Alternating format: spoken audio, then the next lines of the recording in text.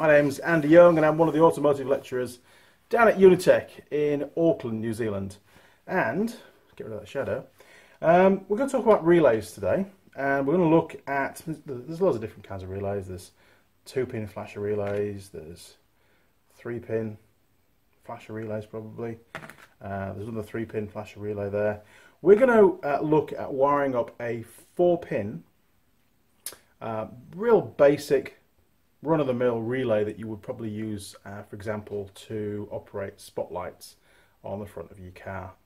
The reason why we use relays is we can't have all that current flow, and big bulbs, real bright bulbs, you know, they tend to, well, they do use a lot of current flow, and we can't have that current flowing through a little toggle switch on the dashboard. But you can, but it won't last very long. So by using a relay, it protects that switch. It also drastically reduces the amount of thick, heavy wiring you need within the circuit. Essentially, we're splitting it into two circuits. One's the trigger circuit, and one's the actual working circuit, the circuit that would power the lights. So, well done, Marmite, finding rats, I think. So we'll dig a relay out. We'll do a little quick diagram on the cardboard, and then we'll wire it up, and I'll talk to you about how it works. Okay, so I've had a rummage around and I've found an old 4-pin relay. And if you look very carefully, this one also has got on the front a little diagram. And you can see there's two circuits. And the number's 8586, which relate to this circuit here. That's the one with the little coil. That's the actuation circuit. Okay, so when you press, I'll turn the switch on the dash, a current flows through that little winding and creates a magnetic field. And that magnetic field, if you can see here, look, there's a switch, a set of contacts. That magnetic field closes those contacts, and it's this circuit here which would feed the spotlights themselves. So you've got 30, which is common for battery positive. So you've got a positive feed coming in, that switch contact closes, and then it goes off to the spotlights. Now, some electricians, some guys that just do nothing but wiring, prefer to switch the earth on circuits. I don't. They say it sparks less than the contacts, but it does mean you've got lots of long lengths of constantly live wiring on your vehicle. And for me, given what I used to use my vehicles for, that's not really good, because wires can chafe through and that kind of thing, and then you get, you know, problems of things shorting out. So I like to switch the live, so when I turn things off, the only wire that's battery positive live is the one that's running from the battery positive terminal to the relay. Beyond there, it's not live at all, so it's quite safe unless the lights are on. Gives me a bit more control. Okay, so we'll do a little diagram on the cardboard, and then we'll set up a little circuit and watch it working. Okay, so on the little relay we've got the trigger circuit. Now if we just draw that up like this, the trigger circuit coming down, and we'll use that as the coil of wire, and then that goes to ground. Okay, and we're going to have the switch there, look, on the dashboard. So we've got 12 volts coming in, battery positive. And this is the switch on the dash. That's the dash switch. Okay. Now, on this side here, this is only a diagram, don't forget, we've got a set of contacts. And these contacts, this will again will have 12 volts, battery voltage, and then this will then go off to your little lights, to your spotlights. Okay, a couple of spotlights on the front bumper, and again they will go down to earth.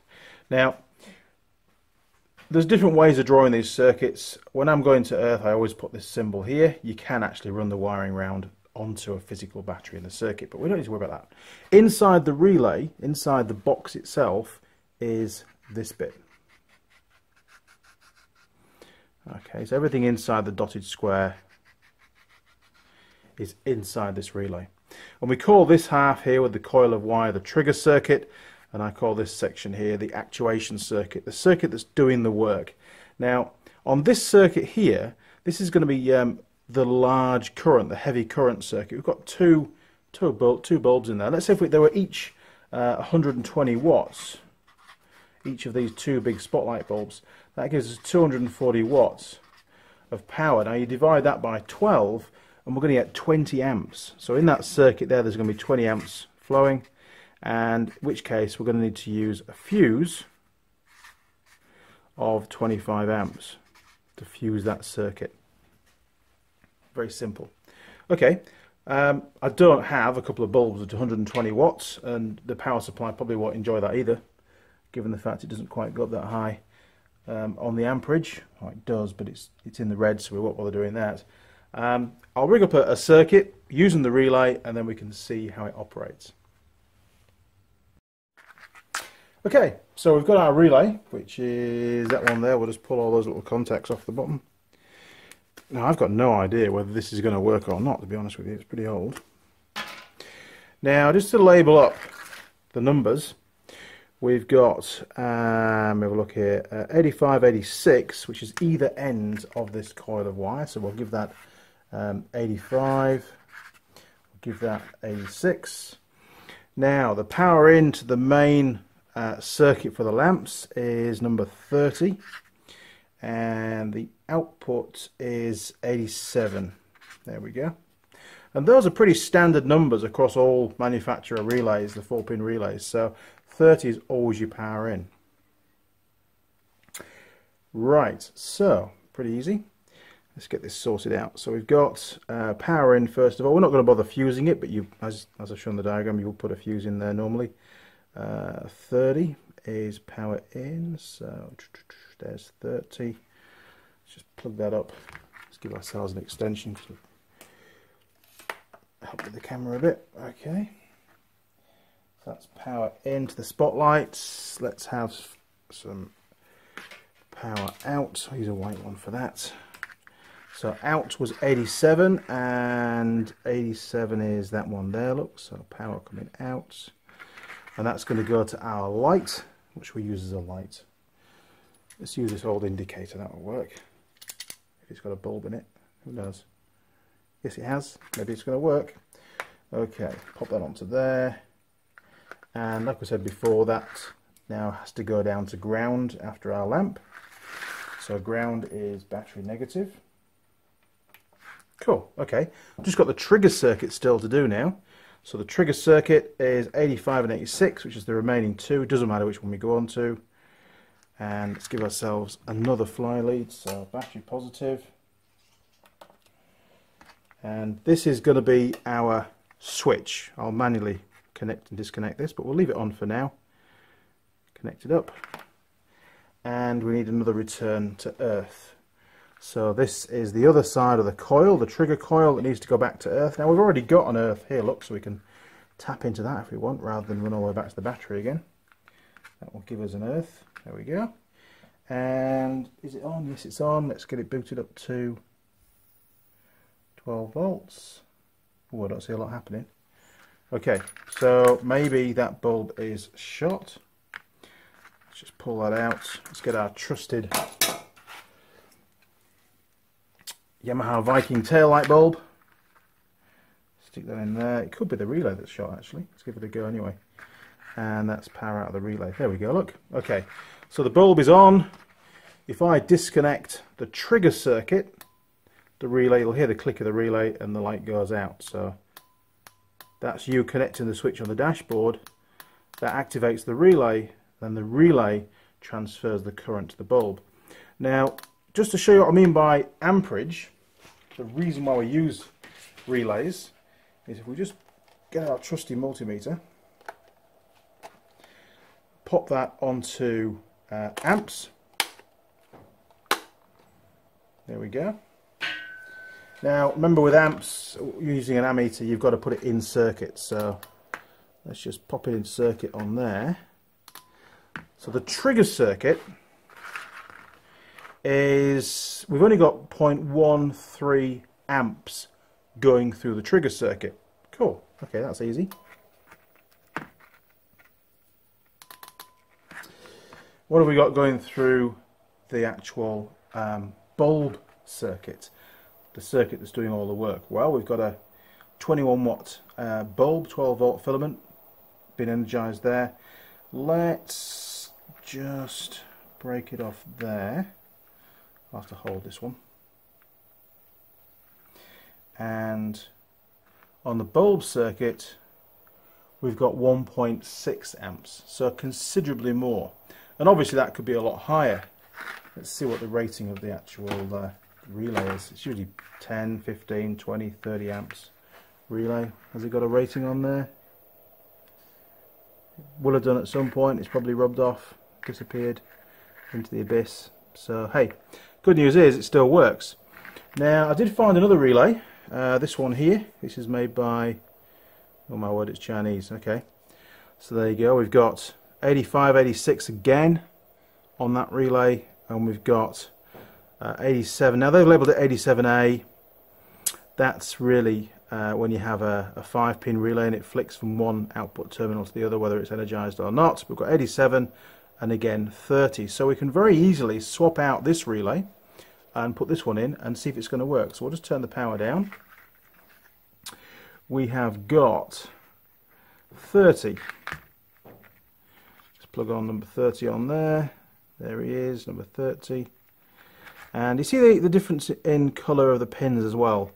This is power in, so that's definitely going to be the, without even looking at the numbering, that's going to be the power supply coming out of the relay for the lamps. And there it is, sure enough, 87.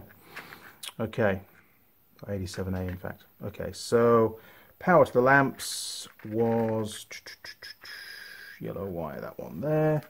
So that goes on there. Now remember, the other two are irrelevant, doesn't matter which way around they go at all. It's just a trigger circuit. As long as we get current flow, it's going to work. Power back on again. So we can just disconnect that. Ah, okay. So what we've got here is a relay on this one. It's only a 4-pin relay, but we've got one which, when it's energized, it breaks the circuit. When it's de-energized, it connects the circuit. Cool. Might come in handy one day. So again, that relay is working just fine. And the amperage flow is going to be it's going to be the same on the output circuit. It might be slightly different on the input circuit. Let's just test that. So,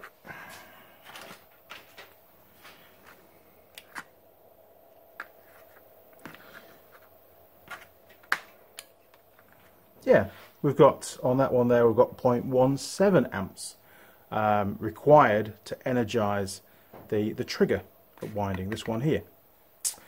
Okay, well that pretty much sums up how to wire up a relay.